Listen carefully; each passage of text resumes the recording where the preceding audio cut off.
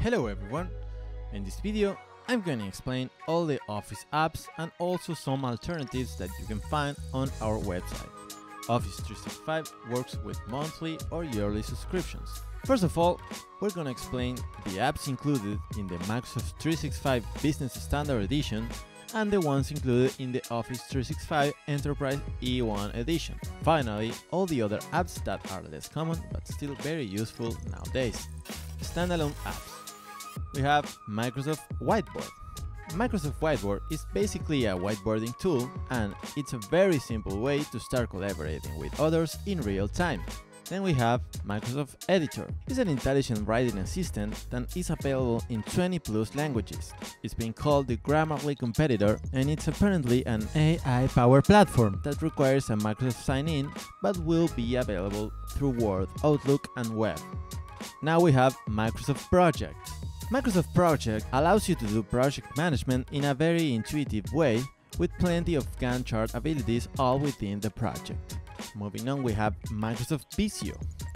Microsoft Visio is a diagramming and vector graphics application. Basically, it's the application to draw some diagrams and flowcharts. Microsoft To Do is a cloud-based task management application. It allows users to manage their tasks from a smartphone, tablet, or a computer.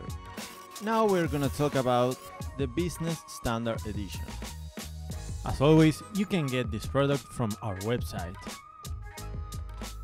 You can choose between a monthly subscription or a yearly subscription. Both of them include the same applications, are for 5 devices, and works for Mac and PC. Microsoft Word is a graphical word processing program that users can type with.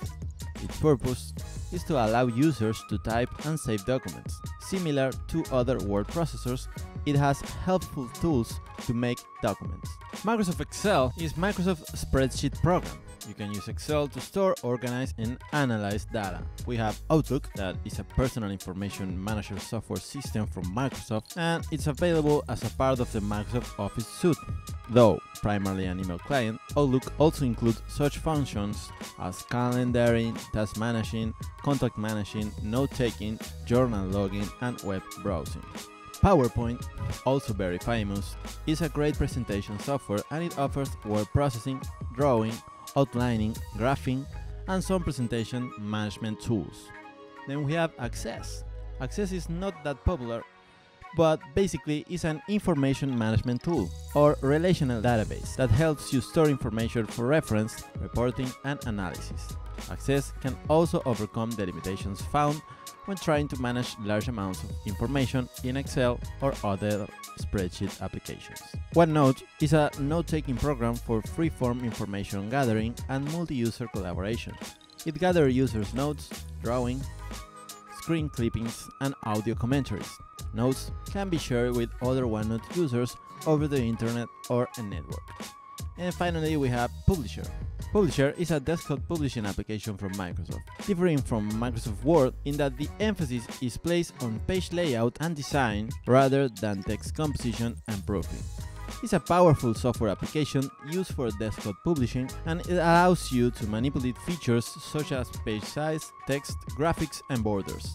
Publisher's strengths are in its ability to bring together text and images to make professional-looking flyers, brochures, handouts, and newsletters. The difference between the Standard Edition and the Enterprise Edition is Skype. Skype was built to help you share experiences and get things done with others by video calls or messages, but nowadays it's being replaced with Microsoft Teams. Moving on, we have all these other apps that you can also find inside a package of Microsoft 365. The first one is the previously mentioned Microsoft Teams. Microsoft Teams is a collaboration app built for hybrid work so you and your team stay informed, organized, and connected, all in one place. It's replacing Skype, so you better get used to it. Then we have SharePoint. SharePoint is being used by organizations to create websites. You can use it as a secure place to store, organize, share, and access information from any device. Exchange is an email service offered by Microsoft that's most often used by businesses and academic institutions. It's a highly scalable solution that can support a huge number of users and is designed from the ground up to keep email in sync between the server and users' clients. Then we have OneDrive. It's an internet-based storage platform with a significant chunk of space offered for free by Microsoft to anyone with a Microsoft account. Think of it as a hard drive in the cloud. Yammer is a social network feed for you and your team. It works slightly to Teams in allowing you to post conversation and also feed. It's like having Facebook for the office. Microsoft Sway. Sway is a new app from Microsoft Office that makes it easy to create and share interactive reports, personal stories, presentations, and more. Microsoft Stream is an enterprise video service where people in your organization can upload, view, and share videos securely. Planner is built to create boards and manage cards inside it, like Trello, for example. Then we have PowerApps and automate PowerApps to build stronger applications that you already use, low-code or no-code access. Microsoft Fluid is a new framework in Office that enhances collaboration between teams, document sharing, and task distribution.